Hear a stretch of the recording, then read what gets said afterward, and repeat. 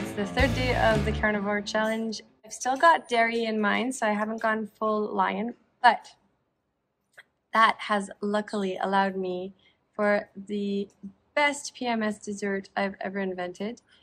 The cloud bread mom makes always comes out differently depending on the humidity and the heat. And this morning they were perfect. They were spongy and delicious, and they really held up well. So I took 2 of the buns, I tore them into chunks, put them in a bowl with plain yogurt, and then drizzled some browned butter over that. Like just wasn't afraid, generous drizzle of that. And what happened is the brown butter solidified and it made like streaks of caramel, and it just made everything like a big dessert.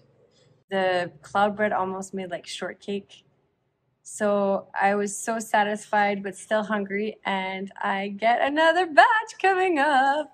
So I've got my mama making me a second batch of cloud bread, and we've got a huge tub of brown butter waiting on the counter. We have it in liquid form so that the drizzle will work, and it's got a little bit of salt in there too. So we did it with unsalted butter, but we added some salt into it. So the quote I came up with for day 3 was, self-understanding leads to self-acceptance, which leads to healing, which then leads to growth.